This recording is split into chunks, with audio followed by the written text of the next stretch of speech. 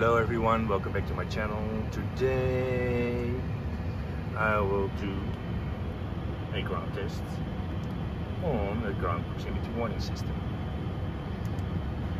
The aircraft had a little snag during the flight that the terrain status message popped up and disappeared, so it was just a fault that appeared and reappeared, and disappeared. So now I'll show you at least. Already have done it, passed already. And I'll show you what happens when you do the ground proximity computer test on the ground test. We need to have all the IRUs aligned. Well, we are aligned. We have everything working so far. We already have the mapping there because we are in Quito today, high in the mountains.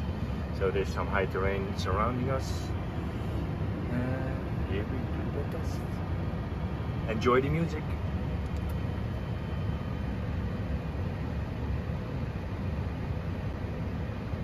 Glide slope. Pull up.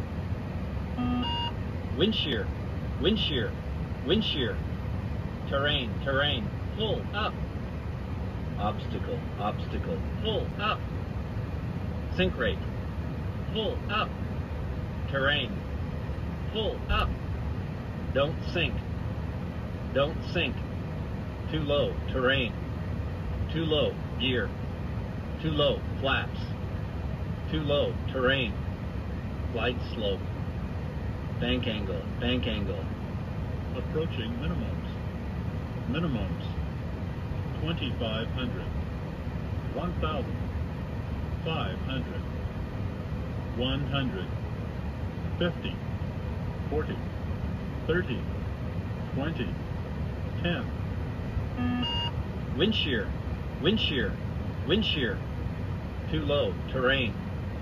Caution, terrain. Caution, terrain. Terrain, terrain. Pull up. Caution, obstacle. Caution, obstacle. Obstacle, obstacle. Pull up.